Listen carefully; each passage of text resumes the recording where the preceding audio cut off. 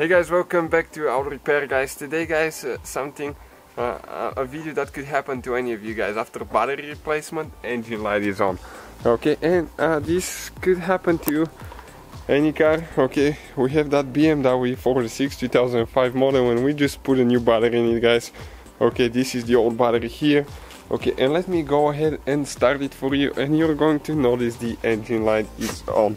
Okay, let me turn it on quick. Okay, check it out, engine light is on. So stay with us, guys, we'll diagnose it and see how to fix that.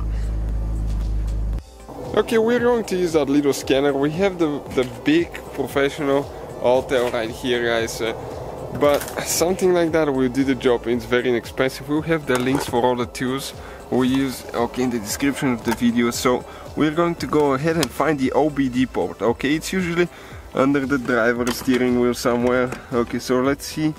Now let's connect it quick. Okay, and we're going to turn the ignition on. Okay, I need to get the key.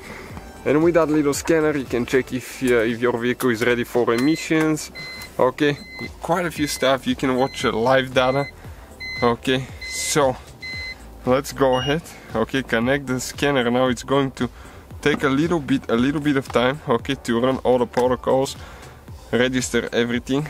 Okay, and let's see what the problem will be now, because it's a little bit stressful. You put a new battery and you have engine light on, but usually most of the times it's something simple and you might just even need to reset the light. Okay, so it's almost ready. Okay, right here it's communicating now with the module. Okay, we have only one code found.